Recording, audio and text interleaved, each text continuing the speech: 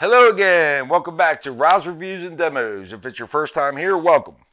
Today is the day we are doing the in-depth feature review on the Sony V90 MUTEKI. So I got to tell you, this is one of my absolute favorite party speakers I've tested. The bass is insane. It's very loud.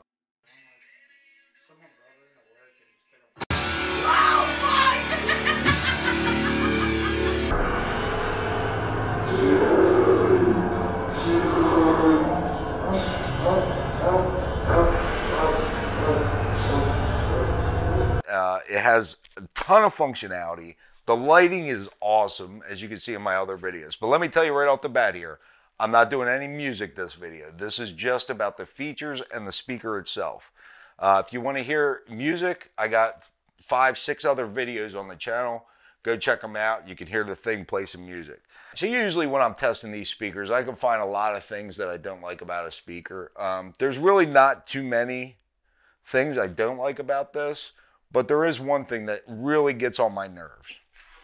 So I apologize in advance to all the viewers if my woman out there makes a bunch of racket during the video.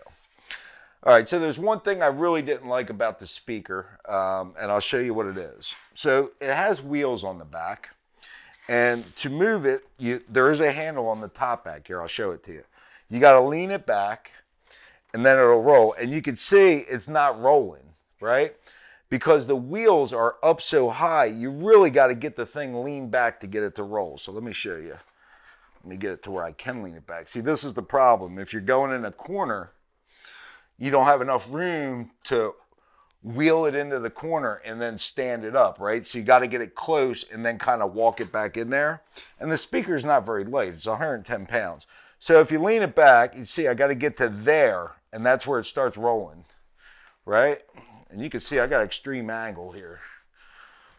So that's where it starts rolling. As soon as you get it up to there, it doesn't roll anymore.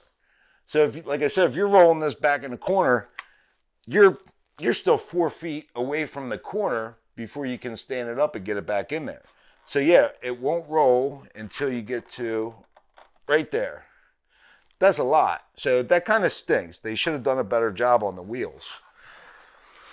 So again, once you get it, say you roll it back to this corner here, right? I roll it back. I can only get so close. I got to stand it up and then walk it back in there. So that's the one thing I really didn't like about the speaker. Other than that, I pretty much like everything. Now, some of my prior videos, I made a mistake. This model is the V90W.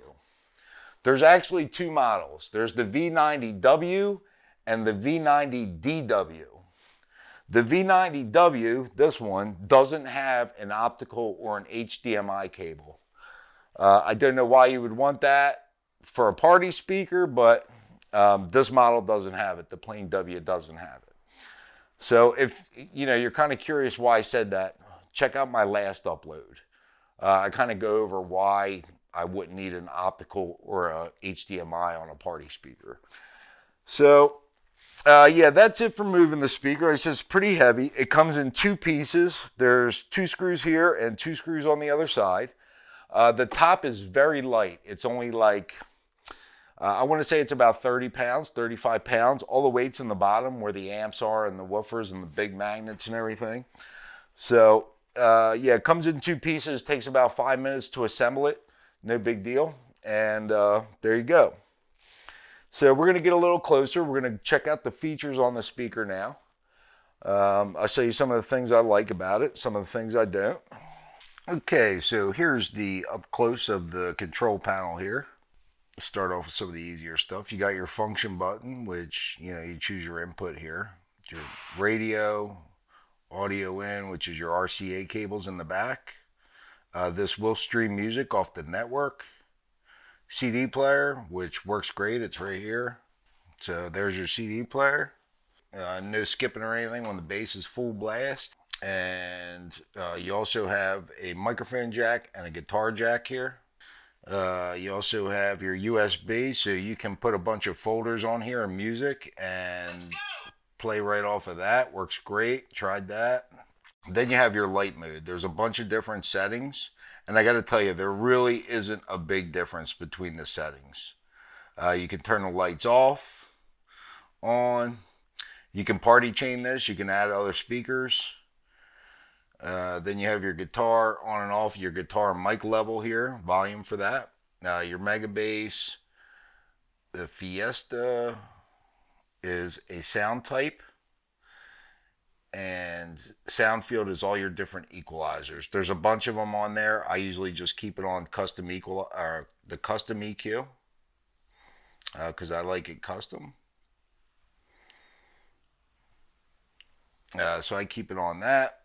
So I have plugged the FM antenna into the speaker and the one that comes with it, and I couldn't get even the easiest stations to get. So I don't recommend this if you're buying it for a radio unless you have an outdoor large FM antenna. So a lot of the controls, you work with the remote control, which is right here, and let's see if the focus is in on that pretty good.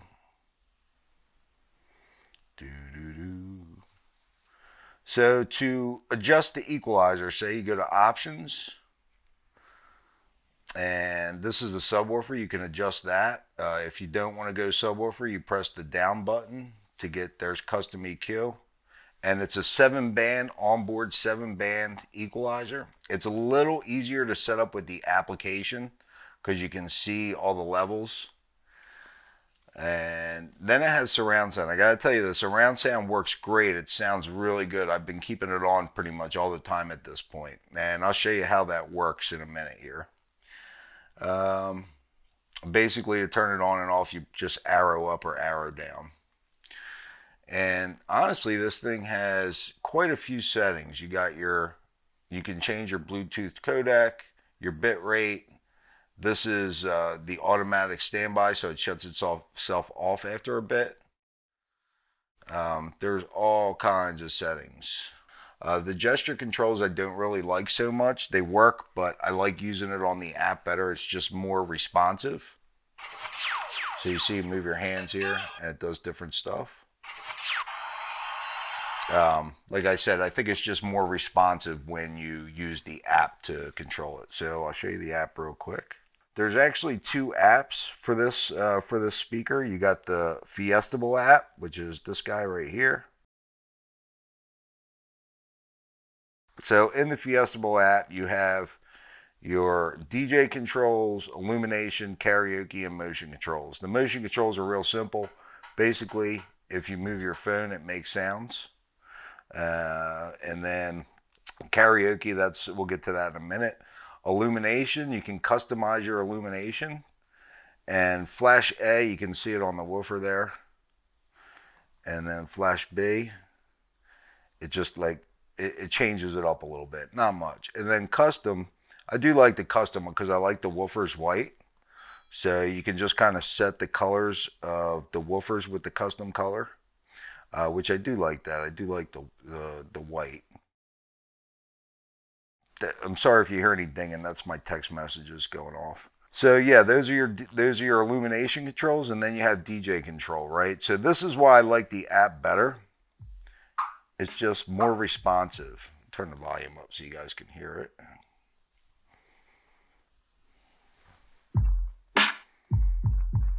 So you see, it's just more responsive than using the gesture controls. Much more responsive.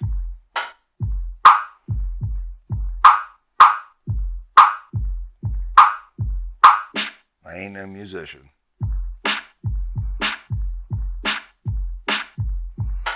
And then you have your scratch. Stays all the same no matter where you put your finger. Audience.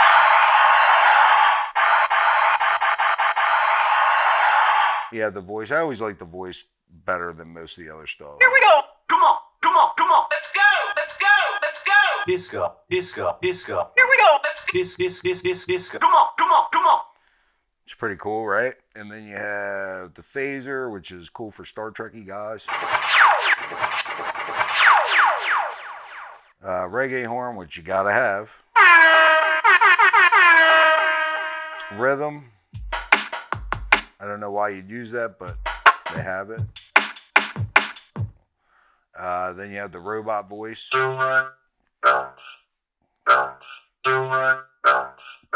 Bounce. Saying bounce. Oh yeah. Oh yeah. Start. I'm not sure what that's saying. I can't figure. It sounds like scratch kind of, but I can't figure it out. So the robots are always cool. And then these other settings up here, the isolator, the flanger, and all that, they basically just change the sound of the music you're listening to. So your karaoke controls are all here also. You got to plug a mic in to use them. I'm not going to do that. But basically with the karaoke, you have the same thing a lot of the other units have. You have the vocal fader, which you can actually, if you put it on karaoke, you can adjust this stuff. So you got the vocal fader, which will cut the vocals out of the song you're listening to, so you can sing along. I got to tell you, it works well for slower songs that are less complicated. If you get into like some crazy heavy metal, some fast complicated music, it has a little bit tougher time canceling the vocals out. Then you have your voice changer, and what that does, it actually changes the key of the vocals in the song to more match your key. Then you have echo. You can put the echo on the microphone and make it echo some, and score. Basically, they have like a karaoke game as well. That's what this score is all about.